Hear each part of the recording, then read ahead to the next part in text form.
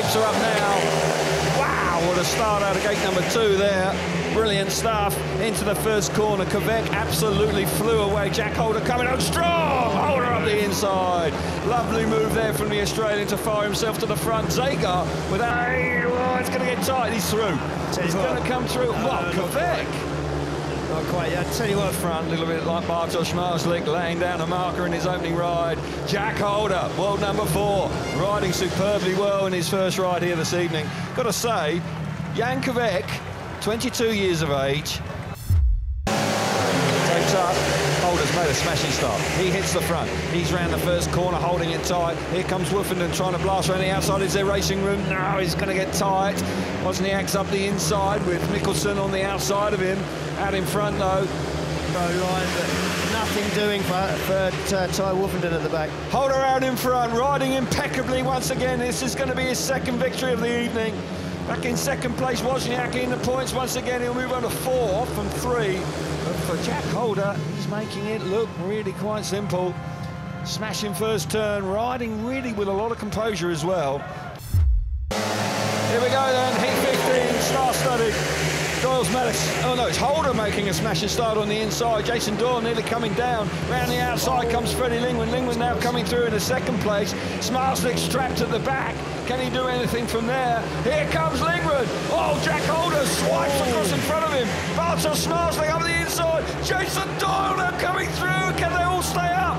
Yes, they can. Lingwin's relegated to the back. What a lap of Speedway that was. I tell you what is going on here? This is an absolutely fabulous race with Jack Holder doing a great job out front.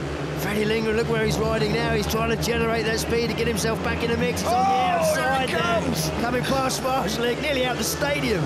Oh, Freddie Lingwin so brave. Winding it on. Smarslick's relegated to the back. Holder's just about there. But Jason Doyle having a real go in second place.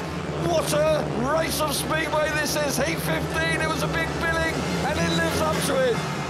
Lingwin nearly got second place there, you know. Very close. Very close indeed. And the world champion misses out from gate number. Here in Donia Kraljevic, green lights on, tapes are up. What a start from Holder. He's there.